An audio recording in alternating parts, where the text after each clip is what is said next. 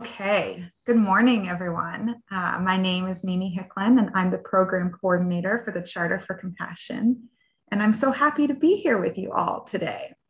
We hold these compassionate community webinars monthly, and every month it is one of the things that I most look forward to.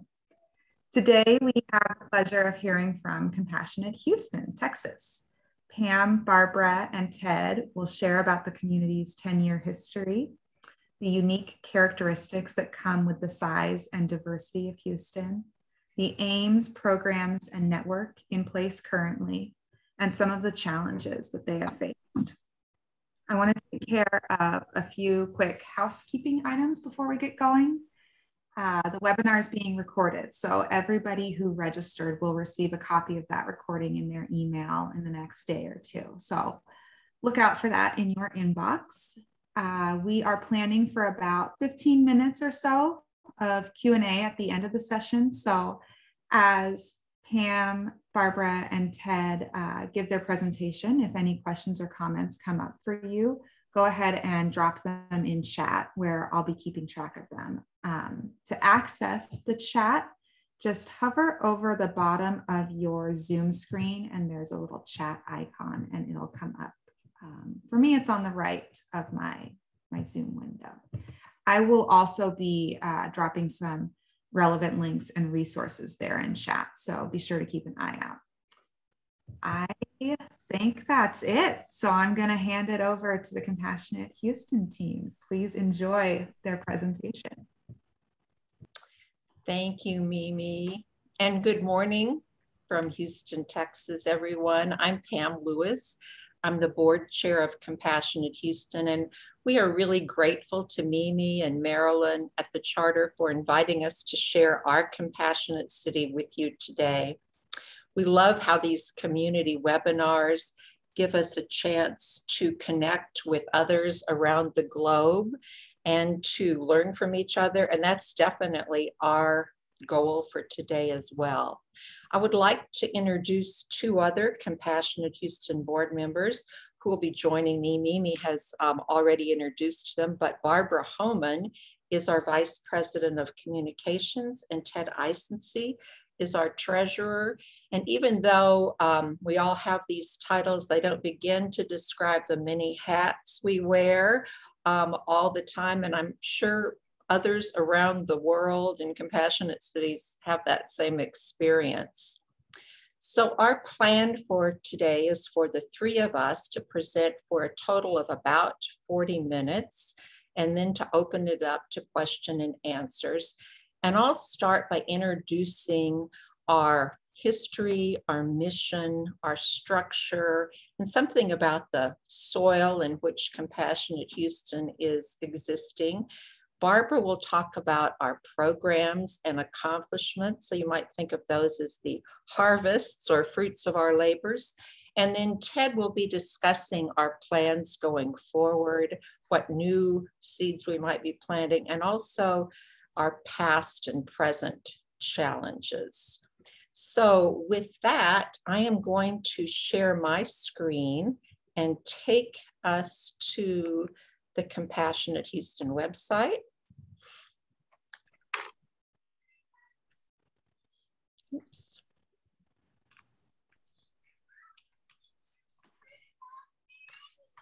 Is that visible to everyone? Great. I hope you'll have a chance to come back at another time and look more deeply into our website, because we'll just be scratching the surface today.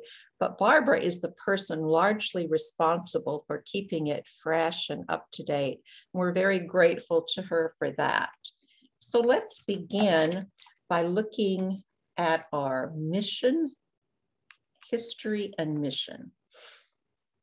And as you can see from this screen, Compassionate Houston is a 501c3 organization. It was founded in 2011 by the Reverend Betty Adam and a nucleus of co-founders. And that was about 15 months after the charter itself was launched. So we were the first compassionate city in Texas. And as Mimi mentioned, we are celebrating our 10th anniversary this year. always, our mission has been to grow the compassionate culture of Greater Houston, as it says in that first sentence there. So Betty and the early co-founders undertook a number of grassroots projects with the city of Houston, and the success of those allowed us to be designated a compassionate city in 2015 by then Mayor Annise Parker. And then that designation was reaffirmed in 2017 by Mayor Sylvester Turner. And along with our partners, we have 4 major objectives through which we work toward our mission. And those are right here. They include to provide and support compassion skills, education, and practice across our city and the region, to provide opportunities for individuals and partners to network, thereby focusing or fostering innovative and synergistic solutions toward community needs. Third, to foster initiatives that nurture and intercultural relationships and understanding. And fourth, to recognize innovative, compassion-focused individuals and group projects. And as I mentioned, we do these things with our network of partners. So let me introduce those.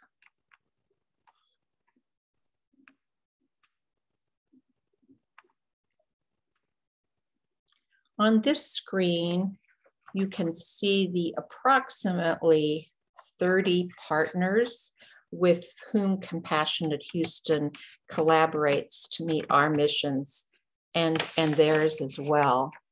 If you glance at the list of partners, you may notice that there are a variety of both small and large faith communities included, also practice groups, also nonprofits of many types, including educational interests in mental health issues and meditation and many other such missions among our partners. And also, Barbara will be explaining in much more detail how we meet our mission with these partners. But I would like to point out that some of them, like Interfaith Ministries for Greater Houston, are pretty large umbrella organizations themselves. And now, let me share what the requirements, or really not requirements, but how it is that one joins the movement and becomes a partner of Compassionate Houston. Here on our website, we also have the basic guidelines for anyone who might wish to join our network. They're pretty straightforward. It's basically 4 steps, beginning with reading the information about the charter on our website, including the text of the charter, reading the information about Compassionate Houston and our aims on our website, and deciding which aims the organization is most aligned with. Third, affirming and signing the Charter for Compassion. And then fourth, deciding how, perhaps in their first year, the organization may wish to collaborate with Compassionate Houston or support our mission. And those can be simple 1 or 2 things. They involve the programs that Barbara will be describing later. And with that, I believe that we could take a look now at our board.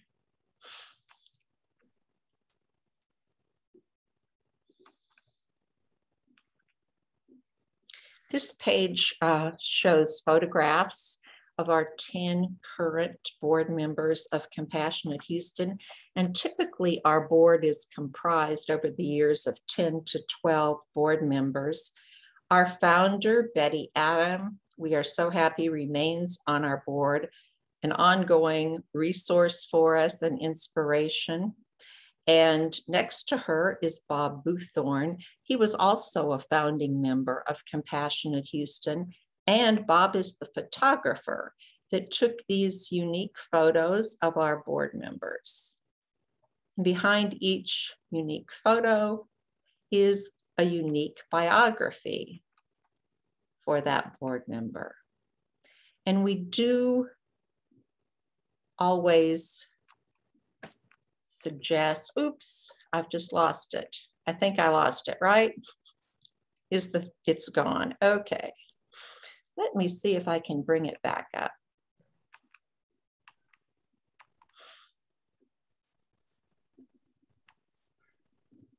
Now, is it sharing now? Or do I need to?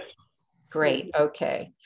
We do ask when people join our board that they commit to at least 1 3-year term. And I would also like to say that our board is a working board. We have no paid Compassionate Houston staff members. We meet through our midst and our internal skills. Most all of the program needs we have, and we do occasionally bring in a contractor for special specific needs. And so with that explanation, I'm going to stop sharing now and talk with you just a little bit about the soil in which Compassionate Houston is planted, which to me sort of addresses the question, what makes Compassionate Houston tick? Or what helped shape us to be the way we are today?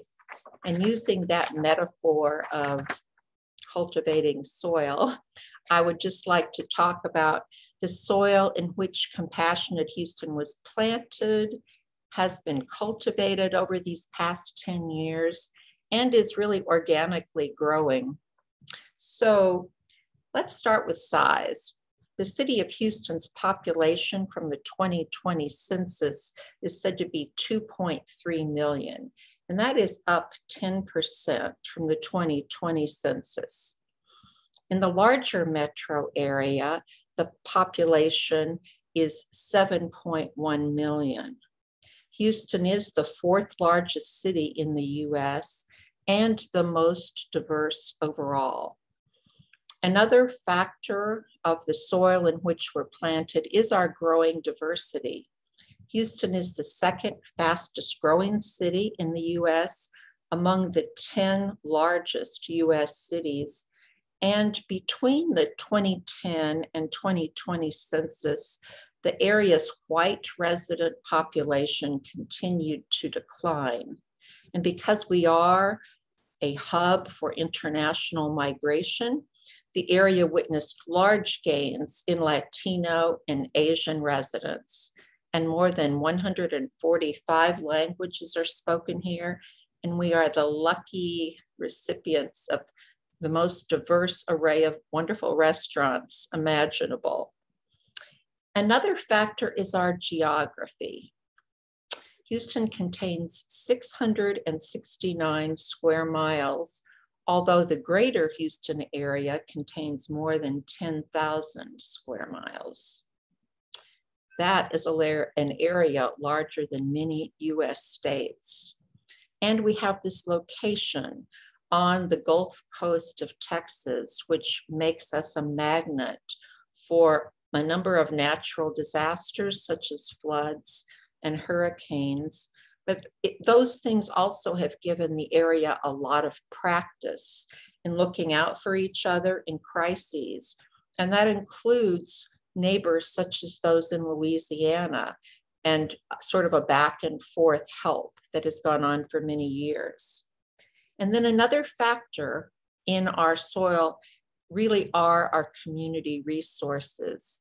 At the time of Compassionate Houston's founding 10 years ago, there was already in place a broad and very rich array of nonprofits, faith communities, agencies to meet important human needs, agencies to advance quality of life issues, to focus on growing religious tolerance, on the appreciation of human rights, and helping settle refugees, just to name several.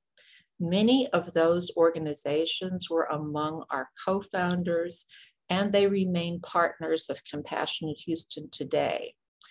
There are actually, in total, more than 30,000 nonprofits operating in Greater Houston now.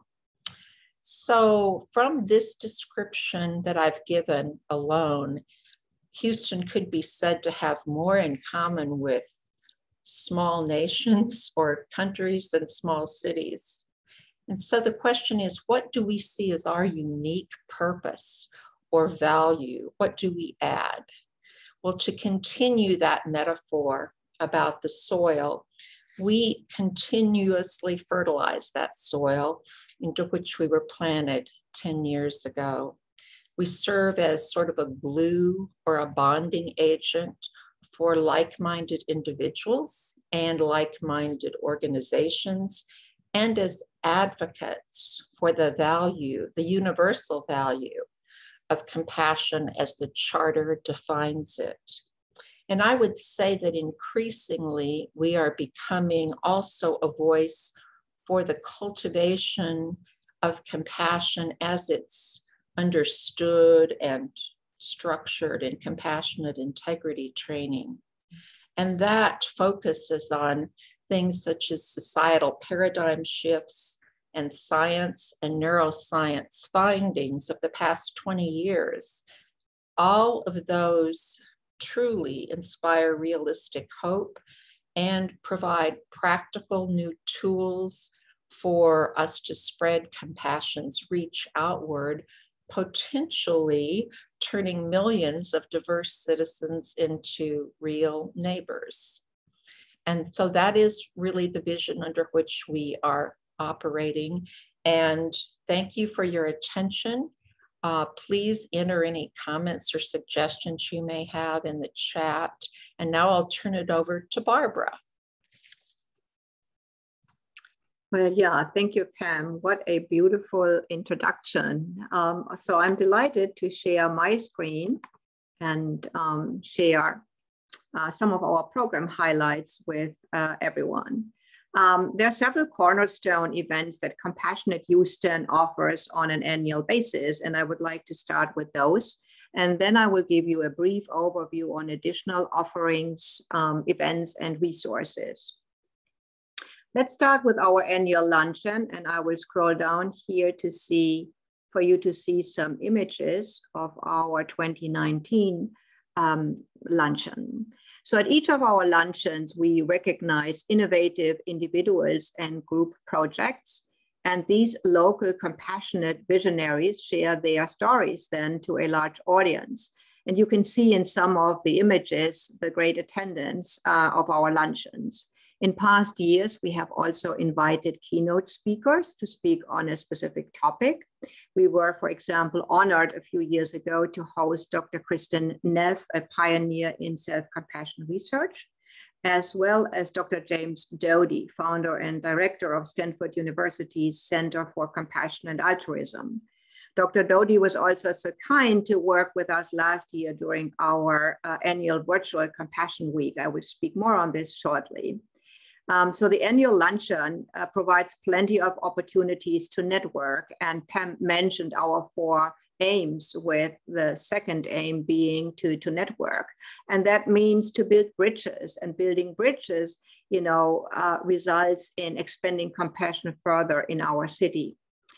We had to cancel our 2020 and this year's annual luncheon due to COVID, and just signed the contract for a new date in April of next year. So keep our fingers crossed that we are able to hold another in-person luncheon. Another key, let me scroll down, and I try to do this slowly so we don't get dizzy here. Another key and reoccurring event is our annual Compassion Week that kicks off in October. So this year's week is just around the corner, and we are busy getting this rolling. Before COVID, Compassion Week was always a collaboration with our partners, where we offer partners programs, events, workshops, lectures, readings, meditations on a variety of topics, all tied to compassion, mindfulness, compassionate actions.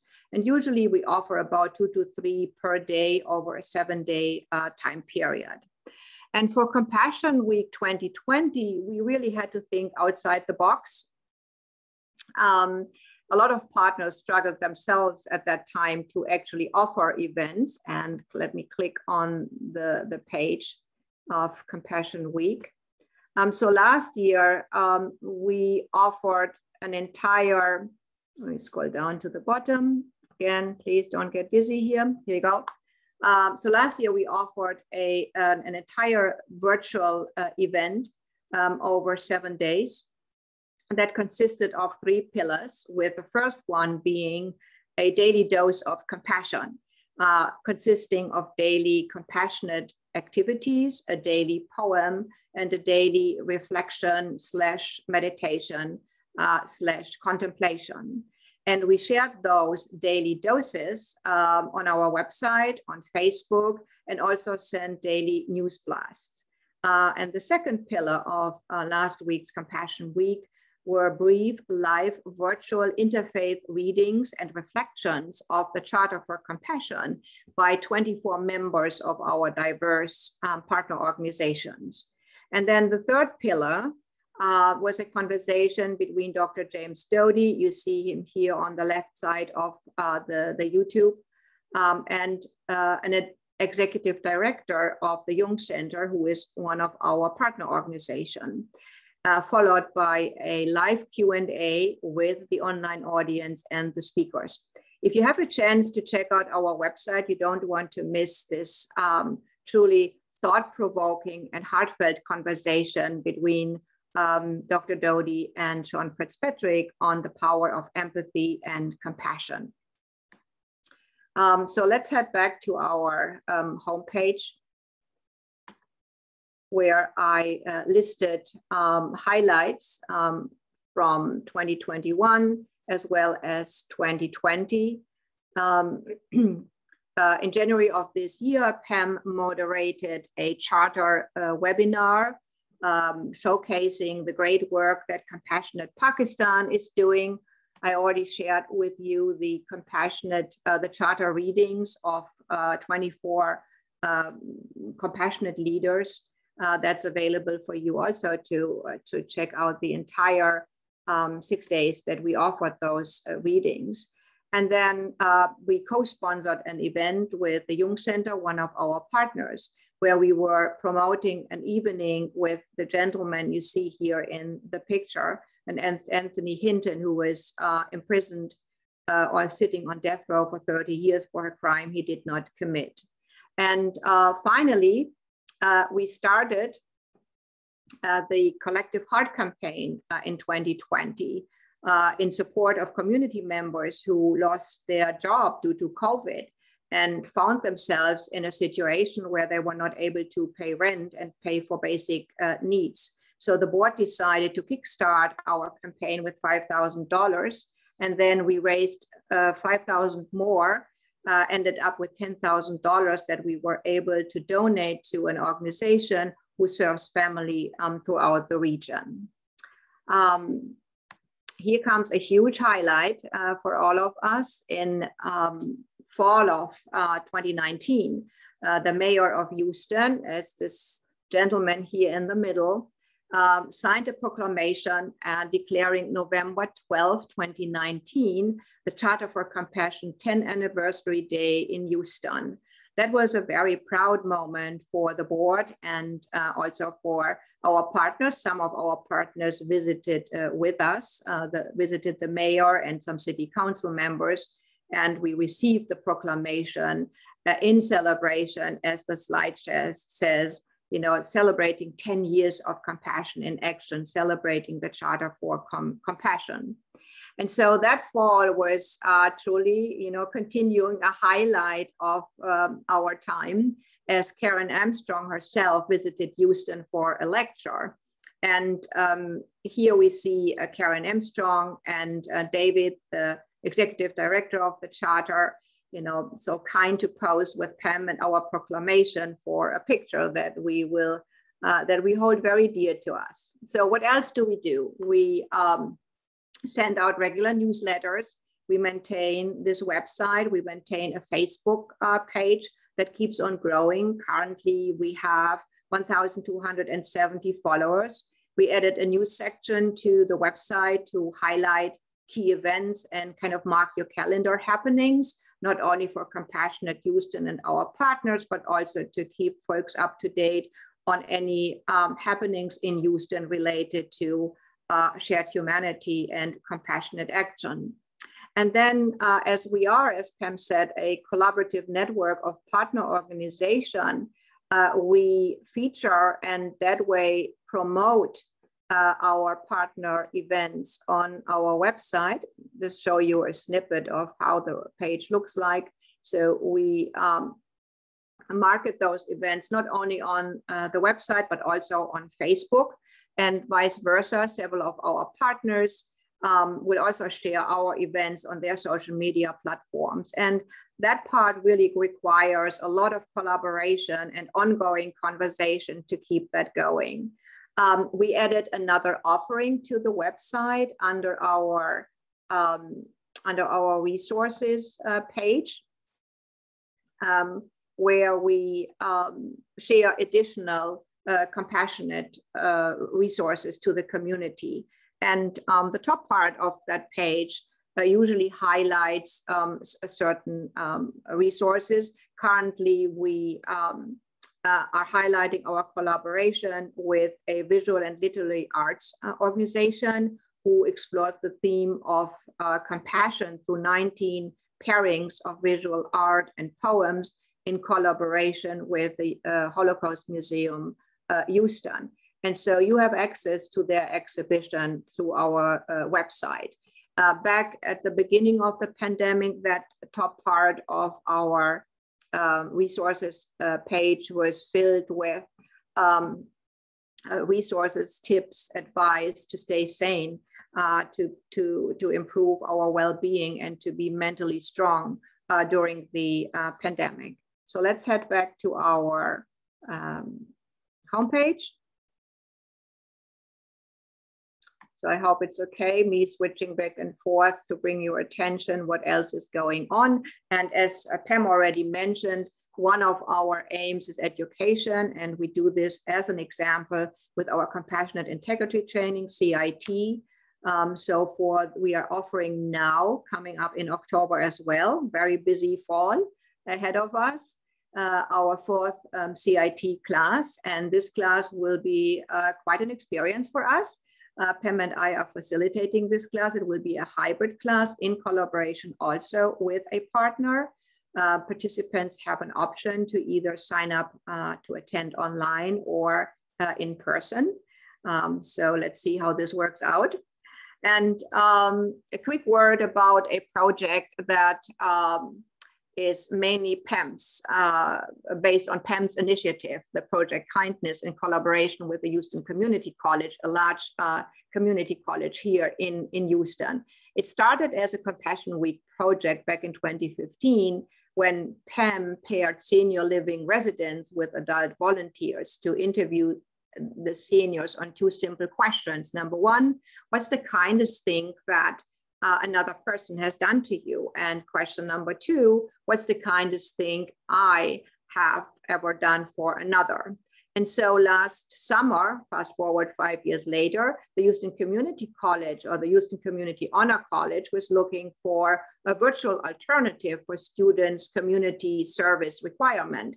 And so they reached out to Pam, and Pam's idea led to the pairing of students with a senior citizen home, following the same interview question. And it was a huge success. One student claimed that it was truly the highlight of her experience at college.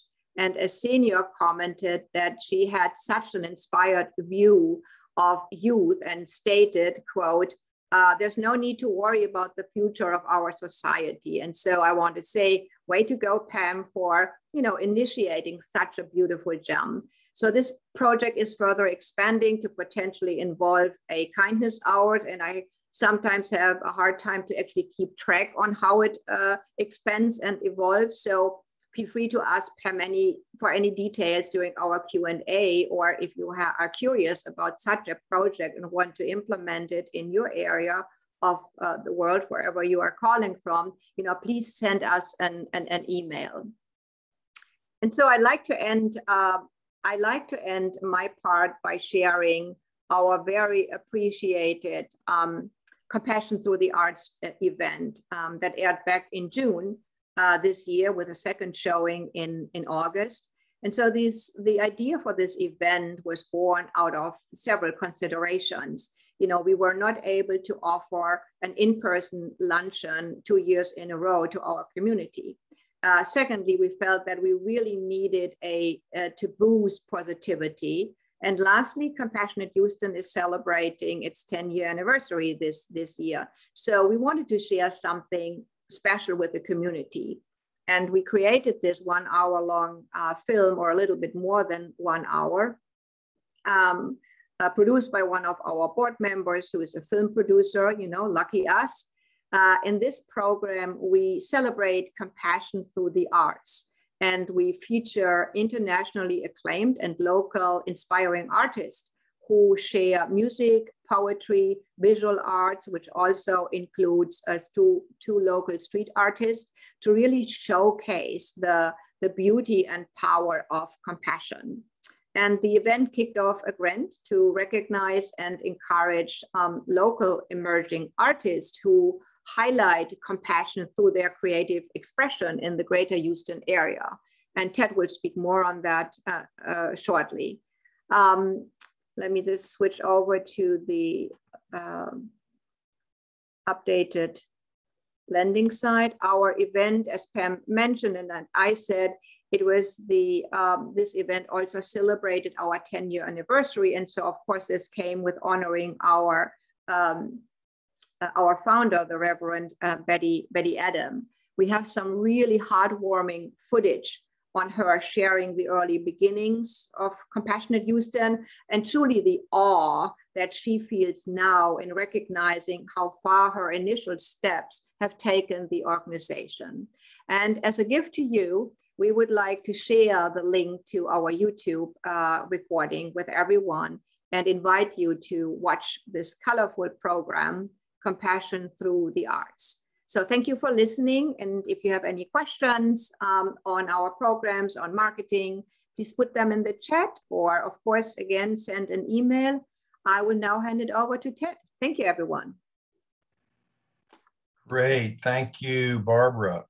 I'm going to talk a little bit more about some of the things that have already been mentioned, but focusing mainly on what we plan to do in the next 8 months or so. So let me share a little presentation with you here. So talking about our plans for the future. Let me just do this, okay. Can you see that screen? Yes. Yeah, okay, excellent. All right, so one of the things that we decided to do after the event that Barbara just talked about, Compassion via the Arts program, we decided that we wanted to continue that momentum. And so we wanted to support the idea, not just the idea, but the practice of artists sharing work that promotes, develops, encourages, expresses compassion. And the way that we decided to do that is to come up with a grant for, just to start off with, for 3 artists. And we have selected a committee of artists to join several people on the board to select these artists. And we're not looking at artists that are already widely recognized, such as Beyonce in Houston. She probably doesn't need our help in that regard. But we're looking at artists that have already accomplished things with their art and deserve greater recognition. And so we'll be raising funds. We don't know exactly how much, but we're focused on raising perhaps as much as $15,000 or more to give to these artists. We also, going forward, will continue to have our Compassion Week. As Barbara mentioned, that's coming up in October. And since we're still in the midst of this COVID crisis or pandemic, that will have to be some combination of in-person maybe, and also virtual. We also will continue the compassionate integrity training that has already been talked about, and that's going to be most likely, will be a hybrid event there. We are looking at some initiative to perhaps have a book club. We've talked about this for a number of years, and I don't know that we've actually done it, but we think that's a great thing to do, to bring people together in small groups. And we have resources that we can use from, Compassion, the Charter, et cetera, to encourage discussion of issues that relate to our mission. We also may have what we call kindness conversations. And as Barbara mentioned, the initiative that Pam developed a few years ago with the collaboration between the college students and the seniors could be a model for that. We also plan to have our luncheon return in person. And that's always, I think it's really one of the highlights of the year. And you saw some of the pictures from some of those events. It's really inspiring to bring an excellent speaker together, and then to have just the energy of people coming together from across our community, from so many different types of organizations. We also plan to do a survey of our partners to try to identify what are some ways that we could do a better job or more things that would publicize and promote the work that they're already doing. And how could we collaborate with them? Of course, we're already doing this in terms of collaborations, but we always want to focus on what can we do more of, what could be better done. And there's some things we're doing that aren't having such good results. Look at that as well. If we focus on some of the challenges we have, I think this is important to do because I'm sure that every compassionate city has some challenges that they've encountered in the past, things that they have right now. So I think it's good to talk about some of the challenges that we've had. Just for me personally, even though if you look at our description in the website and other points that have already been mentioned today, we do have a clear mission, I think, and vision. But in practice, I think it's a challenge sometimes to really communicate what that is, because a lot of people don't really understand what our mission is. And sometimes we may, or some of the board members may not have a clear understanding. So I think it's always good to remind ourselves of what that mission is, what the vision is, and the vision. And then to look at, okay, what are we going to do to bring that mission and that vision forward? So getting down into the specifics of really, who are we? What do we do? How do we do it? And who does what? The nitty gritty. So that's kind of an ongoing challenge. The other thing is we're an all volunteer organization, as Pam mentioned early on. So we don't have any paid staff, although we do, as she said, pay some contractors occasionally for some things. But it's just a challenge to have all volunteer organization. It takes a lot of time, a lot of effort, and continued effort. So obviously there's a workload involved. And I can tell you for a fact that Pam, not only Pam and Barbara and myself, others have done lots and lots of work. And one of the things there is deciding, again, who's going to do what. We don't need to have everybody do everything. So I think we've started to get more specific about who is doing what, but it's still a challenge with the workload. And with that, hey, there's going to be some turnover. There's going to be a turnover in any organization or board, and we've had that. but we've also been able to bring on new people. But one of the things I think we have to think about is, are we having, some burnout? We don't want to burn people out. And sometimes the way to handle that is some people just need to take a break. They can rotate off the board, et cetera. But I think that's just a natural thing that any organization has to deal with. And of course, it leads to recruiting new board members. And that's something that I think we have to, continue to do, to find people who really bring something to the board. They don't have to be necessarily, of any particular age. And we do like to have diversity on the board in every way. So we're always, looking at that. And let's see here, marketing of our activities. Marketing, I think, is an ongoing issue. And let me go back here. Okay, previous. Yeah. Okay. So Barbara mentioned a lot of the marketing that we do. She does a great job of managing the website, posting on Facebook, et cetera.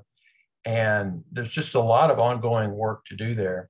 For some of those Facebook posts, we'll do a boost to increase the visibility of whatever that thing is that we're talking about.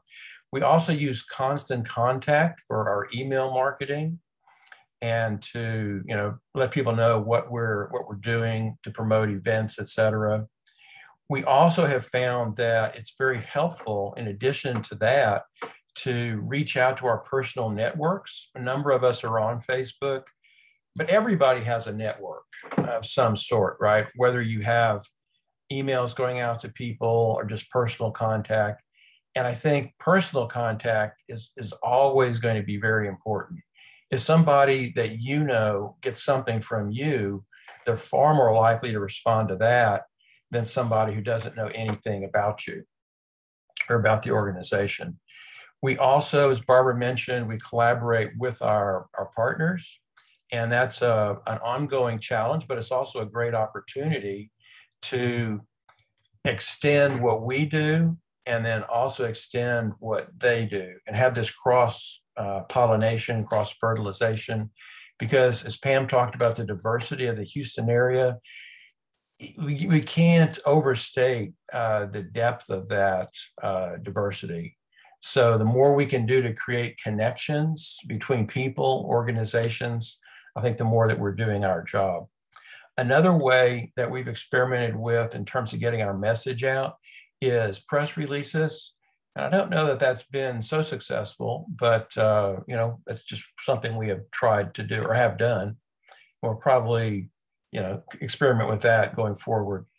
Updating our contact database. Our contact database is basically in Constant Contact, and we have several thousand contacts in there. But one of the challenges is we haven't really updated that database. And as a result, when we send an email out, maybe 15% of the emails are getting opened, something like that, which is not unusual for organizations. But again, that's an area that we could use some more focus on. This also leads into fundraising. That's another important issue for any organization to stay in place. So all of those things that we've talked about in terms of communications, collaboration, et cetera, that helps us with our fundraising. Another challenge I would say that we have is just to measure our results. And we do that already, I'm sure, in terms of knowing, or in a lot of cases, how many people attend our events. But I think for many reasons, it's important to have some way of measuring our results. So those are just some of the challenges we have had, and do have. And now we just like to shift it to, in the time we have left, to see if you have any questions for us. We also are interested in any comments anybody has about challenges you've had in your own work as a compassionate city, any solutions you found, any suggestions for us. And we also don't want to leave without saying how much we appreciate the work that all of you do as a compassionate city, anything you do, and for participating with us today. So I'm going to turn it over to Mimi and her co-host there. Thank you. Let us know if we have some I warned that there would be a coworker with me. Love it. So working from home with COVID, in COVID, not with COVID. I want to thank you all for this presentation. It was very comprehensive, and I also just really value your transparency. I think a lot of people here involved in their own community initiatives can appreciate your honesty about challenges faced and obstacles. But all that aside, the work that you are doing is so inspiring and impressive, and thank you for sharing it with us. I do want to give folks a little time to drop questions or comments in the chat box, especially Ted, in response to your query. But I had a question. Could each of you speak to what you are happiest about or most proud of in the work that you've been doing? Great. Who would like to take that? Maybe Pam? Wow, that's an amazing question. I guess for me, the thing that's most satisfying is just seeing the growth, both of our partner organizations and also the variety of the things that we offer. And being able to sort of during the pandemic, it felt like we were sort of flexible and put on our creative hats in order to do the things we did in 2020.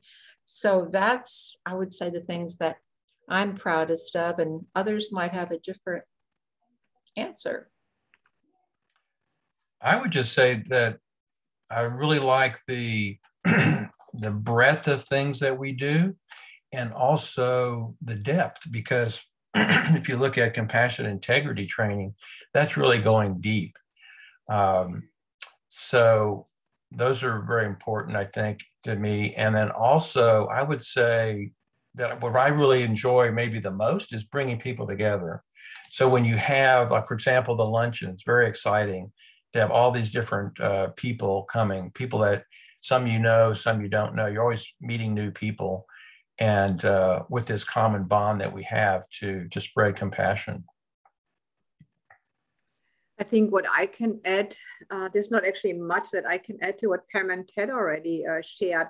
What stands out for me at this point is that, 2020 was a challenging year with COVID and going virtual. And really the question, can we reach out and can we offer virtual events that really reach our audience? And I have to say, we did step outside the box, for example, with our virtual Compassion Week. And it was just amazing to see how you can still, if you are creative and think outside the box, how you can create connection and how you stay connected and how you can offer really value during times of challenge. And so these times of challenge actually became for us an opportunity to grow and create something new and, still stay true to our aim. So that was pretty amazing to see how all of these virtual events, added to the quality of events and programs that we can offer, and to see the testimonials of people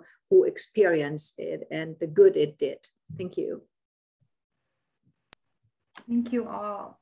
That was wonderful. Our executive director is here from the charter, and I think she's posing a bit of a challenge to you. She wrote in chat that the California legislature just passed a resolution declaring California the first compassionate state in the US. And she says, what about Houston leading the effort for Texas to become a compassionate state? Yeah, I hadn't thought about that, but that's a nice challenge. Yeah, I like that. It's a wonderful challenge. I agree. All we need to do is kind of like meet some of those challenges that Ted brought up earlier, so that we have a bit more labor and working force to carry out that effort. But I know that there are wonderful companions to do that with the other compassionate cities in Texas. So I think that's something that we could take a look at and see how we might be able to realistically cooperate with them in doing that. Any other thoughts, Barbara or Ted? Well, I love this idea. I'd say practically, let's put this on for next year with all the other events coming up. But that's a truly interesting question, how to, expand it to a compassionate state, and would be a wow to add Texas to that list following California. Yeah, be great. I really put you on the spot there.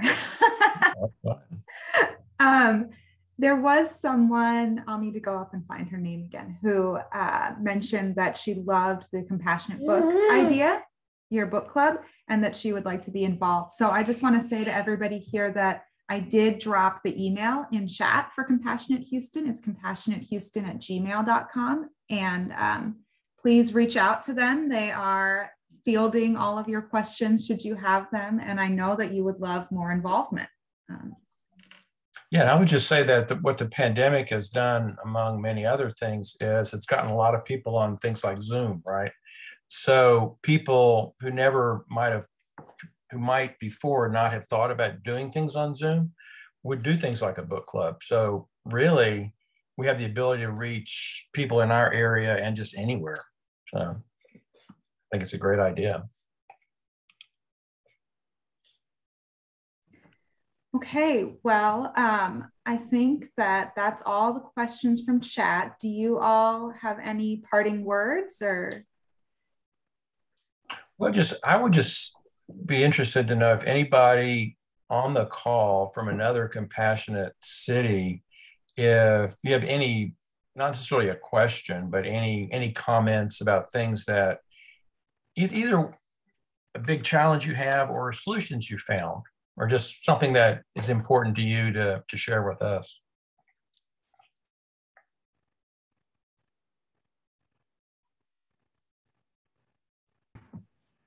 I'm going to give people a second, and Sure. of course remind them that email is also a great place to. Right. Sure. Yeah, I just wanted afterwards to how to use the email for any follow-up question that people have. So we do monitor the email box, and we'll respond.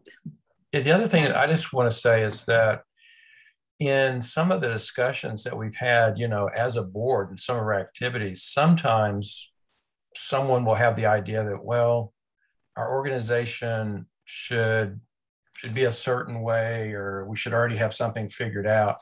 And the way that I look at it is the work that we do is very creative. So you have a mission, you have a vision, but now how do you go about meeting that mission, meeting that vision? So that's why, compassion through the arts, to me, it was kind of a natural thing to do because the arts are so creative. And I would say that what we're doing and what other cities are doing, it's very creative work, because there's not just one way to do what we're doing. And I'm sure we all come up to different cities with different ways of doing different things. So it's great to learn about those through these type of meetings. I appreciate the charter for putting them on.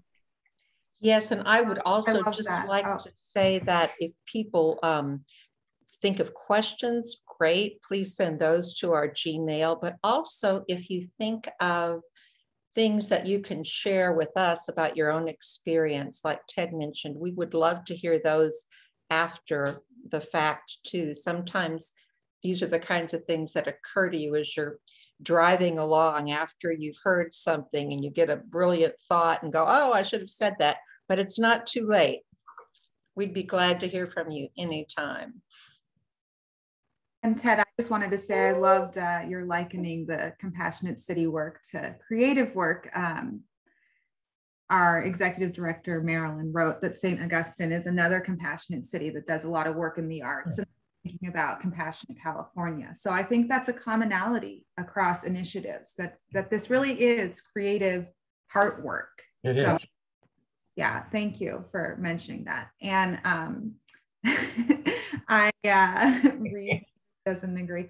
I will be in the email I send out with the recording. I just want to let everyone know I will be including the email address for Compassionate Houston and also the links that I posted in this chat. So there will be plenty of options and time for follow-up. So I would like to just quickly state something. I saw some chats popping up. Haven't clicked on them to open them, but I saw them popping up, people expressing their gratitude towards Compassionate Houston. And I want to say, thank you so very much for such comments. And we have received, as I mentioned, testimonials. And so that kind of, for me, shows that we do a good job in meeting the needs, and to see people appreciating what we offer in collaboration with others, really for me means a lot, as someone whose personal mission is to make a difference. And so thank you very much.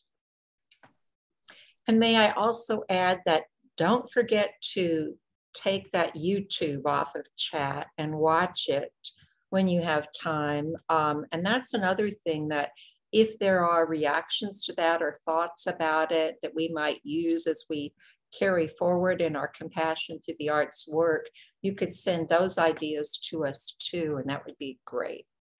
Thank you. Yes, thank you you, all very Mimi. much. Thank you, Mimi. yeah, thank It's you been all. so great. We really thank you, Reed. Yes. The co-host. Thank you for your just openness, your availability, your presence within the Compassionate Community Network. I'm always thankful for Compassionate Houston, and thank you especially today for your personal compassion with me as a change in childcare plans. I really appreciate it. It's great to have a new compassionate citizen with us. That's right. And nothing's more important than good parenting. Right. Thank you all. And thank you. For listeners, look for an email from me in the next day or two. Okay. Thank you all. Bye-bye. Bye. Bye-bye. Bye.